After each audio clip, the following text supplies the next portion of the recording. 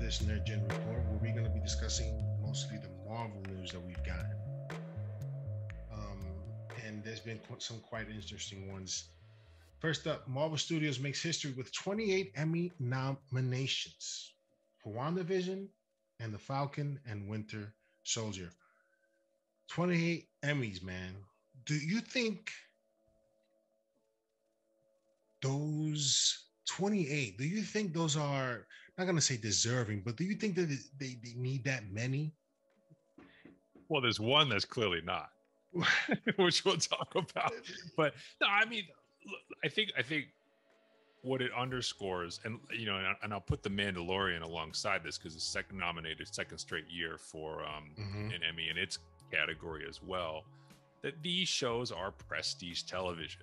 I mean, we can safely say, for next year's Emmys, Hiddleston, Owen Wilson, Sophia DiMartino. In the category of the random one we're going to talk about, Jonathan Majors better be winning that next year. Obviously going to be nominated along with Michael Waldron, Kate Herron, and the show itself. It's the lock. Yeah. I'm not surprised. I mean, they didn't make these shows to be what Agents of S.H.I.E.L.D. was on ABC, or what the CW universe was, in DC. This was made to be prestige television with movie budgets, big name actors, quality directors and writers, and they're being rewarded for that. And the only thing that's going to do, to our Jodie Foster discussion the other day, it's going to make more of those talks happen. Definitely. Because now it's like you got to be in one of these if you want to have a shot at probably getting one of these awards. Good for them. I know Kevin wanted, when he set out to do this, he wanted to get that recognition. Obviously, he wanted to get that recognition for Black Panther, and now because he's moving into TV, he also wants to get that recognition there too by doing quality stuff. But there's one nomination that just doesn't make sense, especially when you talk about other performers that you're like, in the same show, more scenes, and was way more impactful. So 98 seconds in, or 90, he was on screen for 98 seconds. This is a number that I keep throwing out, 98 seconds. That's why I remember it. He gets an Emmy nomination for 98 seconds on film. Mr. Don Cheadle. Now, listen, Don Cheadle is a vet. He's been in a lot of films. Devil in the Blue Dress. Talk to Me. I don't know if you've ever seen Talk to Me. I've not. I've seen Devil in the Blue Dress. I've not seen. Watch Talk to Me. Trust me when I say this. Watch Talk to Me. You're gonna love it. And a bunch of other stuff.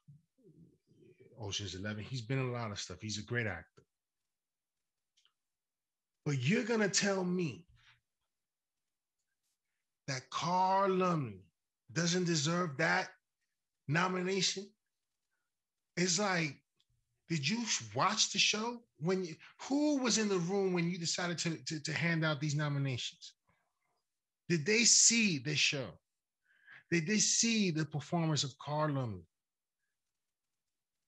It just doesn't make sense. And I'm not hating Don Cheadle. Oh, he's just as perplexed as the rest of us. He didn't ask to be nominated, okay? There's nothing to do with Don Cheadle. They nominated him, exactly, and he reacted with as much surprise as all of us. Yeah. But, the most memorable parts of The Falcon and the Winter Soldier was Carl Lumbly's performance to me.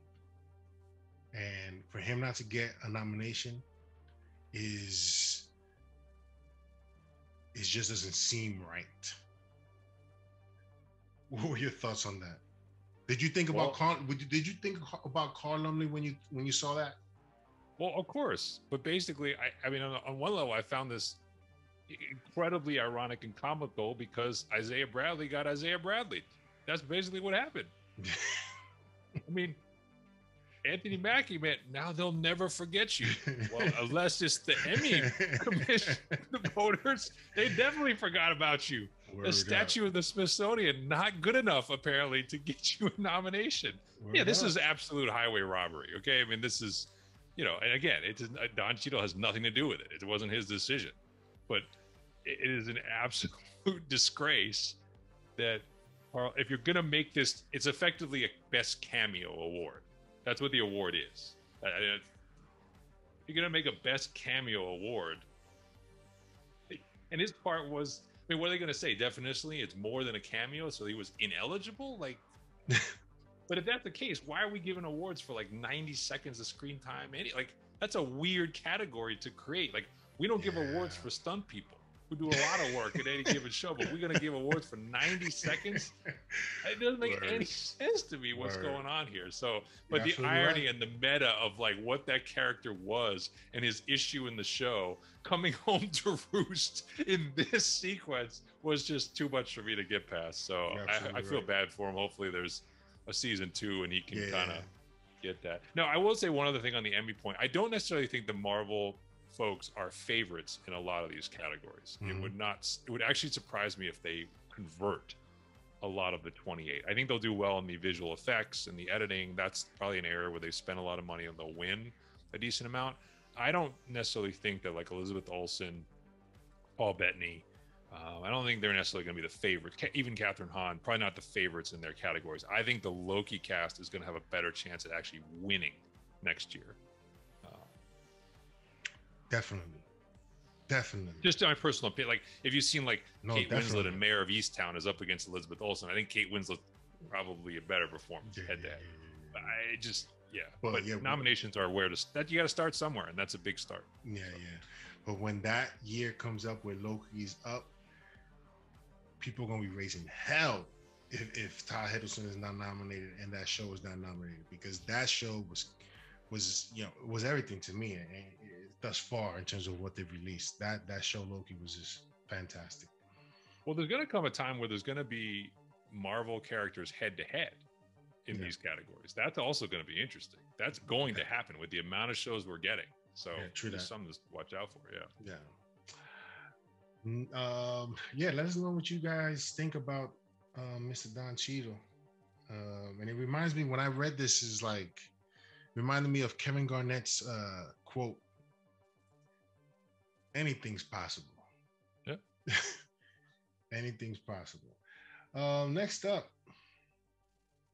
and this was a very interesting, as I was reading it, I was very like, I like what I see in terms of what Marvel and the lengths that they go to finding the right person.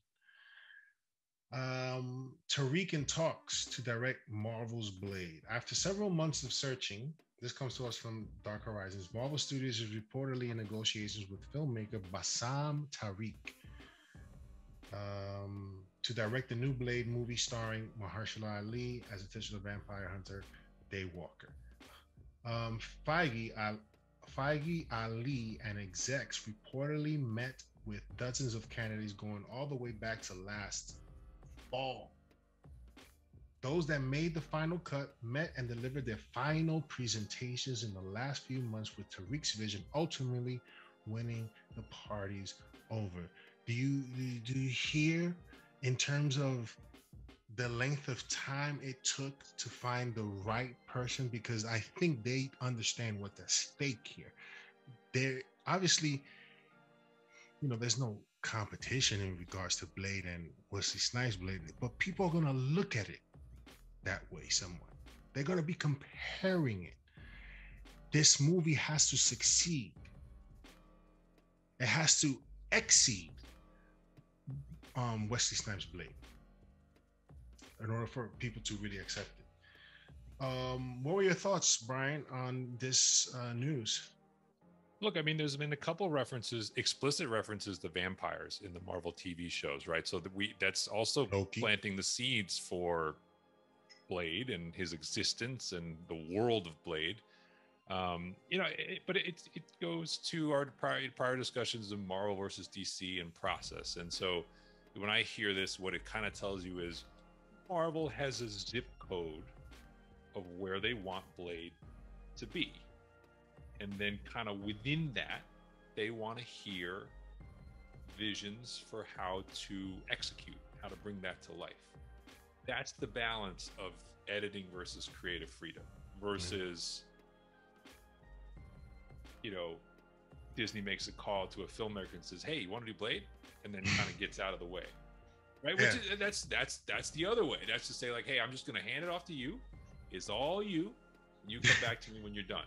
Here, they clearly have a sense of how they want Blade to ultimately fit into the MCU, but there's flexibility to that. Yeah. And so clearly, this sounds like it was a pretty competitive pitch. It actually sounds like it might have taken longer than some of the other ones we've heard. Like, I think we've heard with like Eternals, I don't think there were dozens of people up against Chloe Zhao. When she kind of blew them away with her version of that. So this one sounds like it took a while to find that marriage, but we're finally getting some movement here. And like I said, it's been notable to hear vampires mentioned in these shows. We have not heard the word mutant yet, but we have heard vampires twice. And it's interesting to understand this. Originally, Chloe Zhao was supposed to be doing Black Widow. I forget what happened there, but Marvel, they treat this, as a business, and they go through the interviewing process. Obviously, there's going to be these one-offs where you're blown away by the person's vision and his prior work, and you want to bring it on board because you found the right movie for them to do. But this is, Marvel thinking about who they want to put in charge of a film, right? So it's like, again, Marvel's not always going to win and is going to hit a home run, but they have a process that, for the most part, the majority of the stuff that they're going to put out is going to be enjoyable, and then there's going to be those that are going to be home runs, and that's all you can ask for, So listen, man, Marvel's is a beast in terms of how they do things. Speaking of which, Marvel plans more animation. I don't recall what the article stated regarding this. Brian, could you fill me in on what was stated regarding the Marvel animations? I know they're well, there's a couple of points in the story, and they were talking about the head of the division in with What If, obviously, is the next show that's coming. That is an animated show. It has a style of animation that is a little different than we've seen. And I think you and I would agree this is one area where DC has really blown Marvel away over the last 20 plus years. I mean, it's not even close. As big as the gap is on the cinematic side in favor of the MCU, that's as big as the gap has been on the anime side. So I think this is a little bit of a recognition of like, hey, we need to up our game with regard to, whether it's X-Men, cartoon, or, Avengers cartoons, or individual character animation, like, or a more adult themed animation. I think what they're trying to say is, this is kind of should be Disney's bread and butter, right? They've done this away from the Marvel brand many times over, and I think they're trying to find like, hey, we need to really they're putting a lot of money. That's what it sounds like, a lot of money, dedicated division, dedicated personnel within the Marvel house that's doing nothing but What If and sort of other animated projects.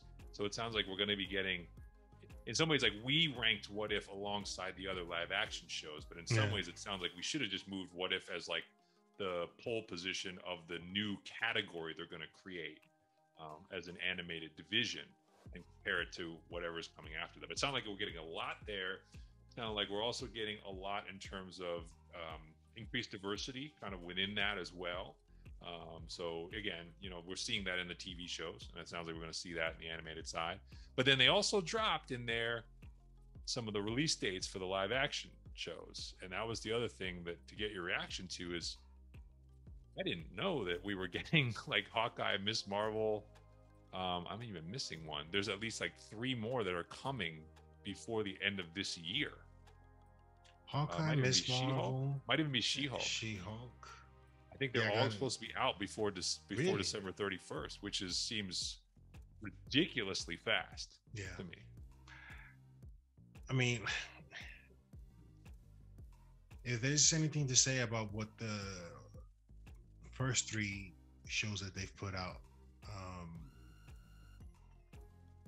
You know, they've done a fantastic job in delivering those shows. They haven't all like landed the plane, but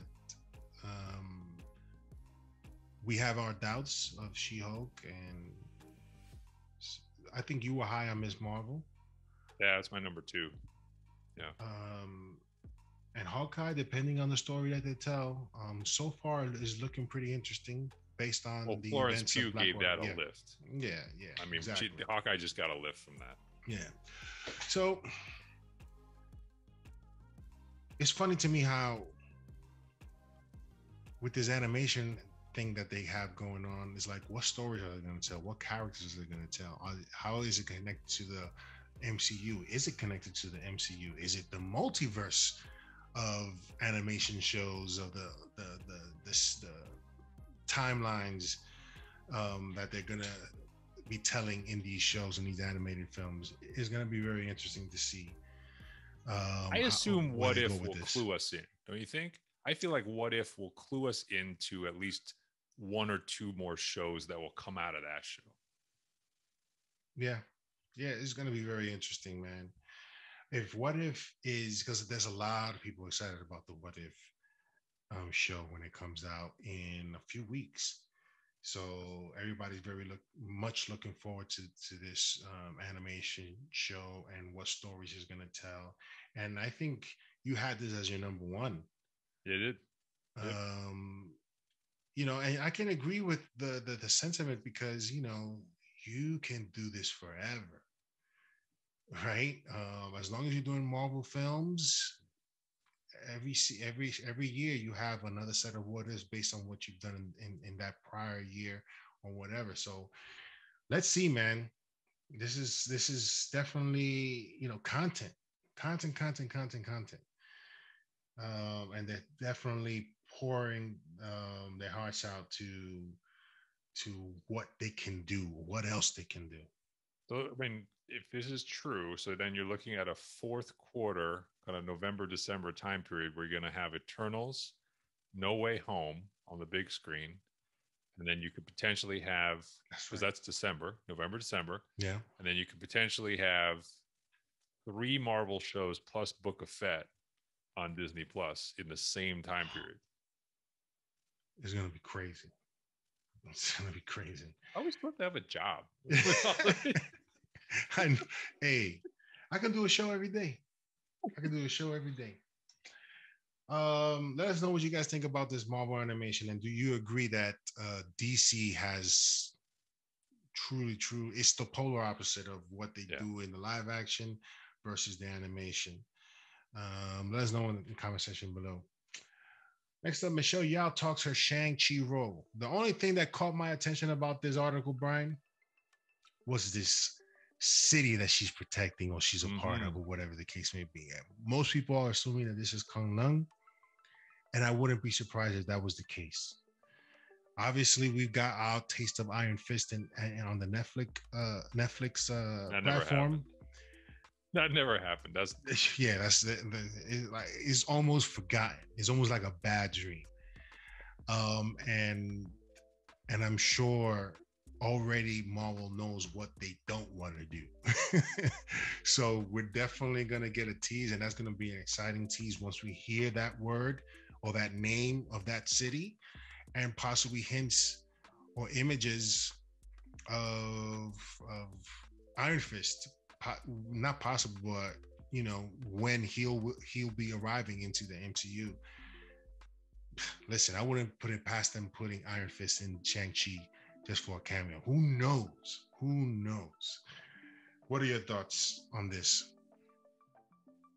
Yeah, I doubt the comment was made by accident. Michelle Yeoh's a veteran of the process. She's, you know, legendary sort of actress coming out of Asia. I doubt she would have said sort of that idea of I'm the defender or protector of a citadel without either permission from Marvel or, you know, knowing, kind of at least half knowing what that would do to the fan base. So I doubt that was an accident. And it would make a lot of sense. I mean, it would be, I mean, as you know, as we said, like when you look at these TV shows, and we have fun dissecting the Easter eggs and stuff like that. In some ways, the most fun thing is just walking through the world, and you can just see where they're just like putting these pieces on the board, like the princess bar, and just kind of saying like, oh, there it is. You know, they don't even have to say anything. They don't have to do anything with it. Here it is. You know, so if that's what she's protecting, it's not like we have to even spend any real time there or talk about its origins or talk about anything. All they got to do is just mention it or make it look comics accurate, and everyone's going to know what it is. And you just say, okay, you know, we're starting down the path. That is the beauty. That is the beauty of the world that Marvel gets to play with and entertain those, I guess, those that wonder that we have about where this may possibly go, where this is leading to, what this means, and all this other stuff. Because eventually we get to see those things, right? Like you said, these things aren't put there, you know, just to be put there. They're put there on purpose so that we can, I guess, start building those juices towards that inevitability of seeing this character on screen. So let's see what this gives me a little bit more excitement than I've had in the past for Shang-Chi. In the beginning, when it was announced, I was super excited. After seeing the trailers, I'm not so super excited, but yet excited enough to go to the theaters to go see this. And this possible tease makes me more excited, because I'd be happy just to hear the word Kung Lung in the film, and I'll be like, I'm good. I'm good. Let us know in the comment section below who you think is Kung Lung that they're talking about most likely. Next up, Black Widow actor playing an MCU mutant, Ursa Major. He was a guy that in the film was arm wrestling David Harbour's captain. No, what's it? No, what was his Red name? Guardian. Red Guardian. Yeah. So he's supposed to be a mutant, Ursa Major. I'm not entirely so amped up for it, meaning if he is a mutant, it's cool, but it didn't give me that like, oh snap, is a mutant. It's not like, to me, if I see like a mutant that I'm really familiar with, like just the X-Men or the word mutant, if he were to say mutant, if there's certain things that if you say, it'll get people excited. People are not excited for Ursa Major, even though he may be playing Ursa Major and he may be a mutant, but it's yet still not exciting, because I don't think we're getting to see that anytime soon, within the next year or so. What are your thoughts on that possibility that he was a mutant? Because who knows if he was a mutant or not, right? Yeah, this one felt a little bit more like the actor was speaking out of turn a little bit. Maybe that's true. Maybe it's not. As I said, you know, I don't think it's an accident that Marvel's been very careful not to use that word, whereas they have said vampire, and they have said, you know, they have put, you know, whether it's chaos magic, like they've put terms out there very specifically. So to timekeepers, what have you. So to not say mutant to me means they're holding it back. Yeah. But as we said, Princess Bar, maybe it's this guy, same idea. They're just showing you things that obviously they exist in the world, and eventually they'll fill in the blanks. So, and I'm not saying he's lying. I just don't feel like it's a strand that goes anywhere. In the immediate term. Yeah. So, next up, in a very exciting, this is a rumor. This is not necessarily confirmation of anything regarding Henry Cavill, but today there's been a lot of articles and tweets and Instagram posts about Henry Cavill meeting with Marvel over at London at their studio. And this is a case possibly of enough is enough with regards to the possibilities of him playing Superman in DC world. And he's because from what I've read, he deliberately wanted to speak to people face to face over at Marvel. He wants to talk to people. This is not him being a fan and wants to shake hands with Kevin Feige or visit the MCU studios just because he's a fan. This is no, what you guys got for me. That's what this is. What are your thoughts, Henry? What are your thoughts, Brian? Yeah, no, I think this was kind of inevitable. I mean, I think, you know, he's an interesting case. Like I don't necessarily think we have seen his best work yet. He's very good at being famous. Like, he has a very big social media following. He's seemingly very camera friendly, whether it's on talk shows or whether it's in interviews, without really telling you that much. Like, he doesn't. So he kind of plays that game pretty well. And he has The Witcher, which obviously is one of Netflix's most successful series. So he has that to his name.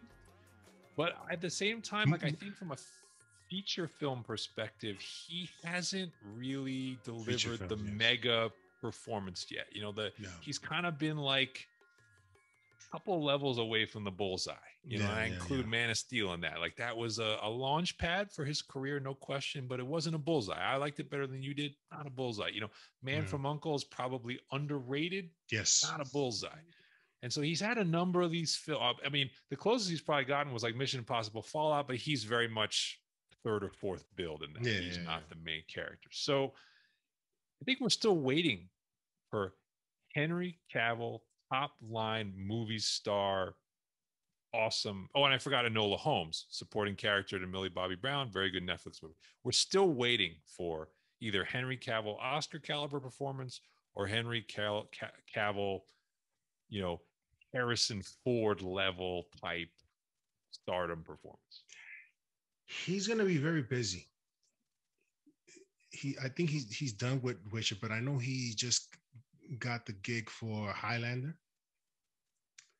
That doesn't feel like a bullseye to me either. Yeah, to me, I mean, Highlander definitely has its fans, but to me, it feels like a Blade Runner sort of situation. It's like you're gonna have their fans, but other people are not gonna they'll probably go see it for him, but this is not gonna be a franchise sort of thing.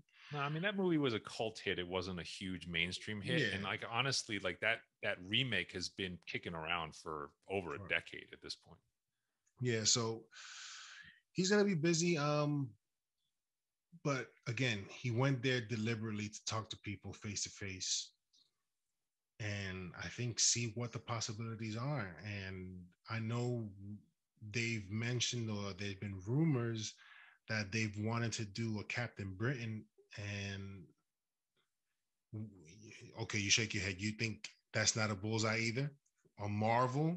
You know, that almost seems. I don't know that I buy that. Mm-hmm. It almost feels like people are almost like memeing or reverse engineering a role for Cavill because he's British that he can sort of obviously play because he's played Superman. Mm-hmm. I would rather see him in the X-verse. I'll just throw that out there. I don't know exactly what character, but I would rather see him in that because I feel like he is very good as sort of a brooding, kind of gray area type of guy. I don't know. Like, I don't know what he would want him to play. I'm not saying he should play Wolverine or anything like that. I'm just saying, no, I didn't mean that. I just meant but that motif, that style, like maybe, I don't know, Cyclops. I don't know where he would fit, but like, I kind of almost would rather see him try that kind of superhero as opposed to like Captain Britain just feels too much like British Superman to me. True. Yeah, I hope it's not Wolverine because I know his name has been thrown in that arena. Cyclops wouldn't be a bad choice, although I have my cast for those. Pablo Schreiber as possibly Cyclops. Also, that dude from This Is Us, the actor that he plays an actor in the film in the show. Oh yeah, well, Justin Hartley, who was Green, that's who you're talking about, who was Green Arrow, or he was Green Arrow on Smallville. He was CW Aquaman in a pilot of a series that was never picked up. That's what you're talking about. Yeah. So I think he would probably be a good Cyclops as well. But I hope it for me again. Wolverine, Zach McGowan is the guy. I don't know if you've looked him. Have you looked him up? I've looked him up. Yeah, I've looked him up. Yeah. He's perfect for the role. He's perfect, absolutely perfect. But yeah, let's see where this trip to Marvel Studios in London, what it spits out. Who knows what kind of conversations were had, and where this ends up. A lot of possibilities, but let's see. Silver Surfer, maybe? Who knows? Well, I was going to say, I mean, so if we're just spitballing ideas, I'll throw a few out here. What about Henry Cavill as a villain? Why does he have to be a hero? True. He wasn't a bad villain in Mission Impossible. Like, he kind of played both sides in that movie. He does have a mean streak. The Witcher, he's not really, he's sort of an anti-hero in that series. Doom? I'm just throwing out, like, what about Henry Cavill as villain? Because if you're trying to raise your profile and go, I mean, Marvel's trying to obviously do some work on the villain side. Like, maybe he fits there. Maybe we're looking at the wrong side of the equation. Possibly Doom. Who knows? Possibly one other one just floating with sort of, maybe it's too obvious given his physique, but Hulk? Nah, because to me, Banner's... because Banner for me has always been puny Banner. I was gonna say he's too much the Hulk when he's not the Hulk. Exactly. It's too Diesel. That's not a puny Banner. That's a Diesel Banner. What are you talking about? Okay. But yeah, the possibilities, man. Let's see where this comes. Let's see what happens with this meeting, that impromptu meeting that he had with Marvel. It's very exciting for a lot of Marvel fans, a lot of Henry Cavill fans. I'm pretty sure we're going to start hearing that because this just came out today. So I'm pretty sure people are going to be picking this up and trying to sort of think about where he may fit in the MCU. Ladies and gentlemen, that's our show for today. A lot of stuff to cover. Brian, any last words? No, I mean, news fast and furious, and we're a couple weeks away from What If, and then we get to What If, and then we're a couple weeks away from Shang-Chi, and we got Suicide Squad on top of that. So it's a lot of stuff. Keep it rolling. Yeah, a lot of stuff. Yeah, man. DC definitely made its headlines. A lot of upcoming stuff that I'm looking forward to seeing with the Batman. I'll definitely check out Suicide Squad. I'm happy for Zack Snyder and what he is going to be creating over at Netflix. There's just a lot of good things to look forward to, man.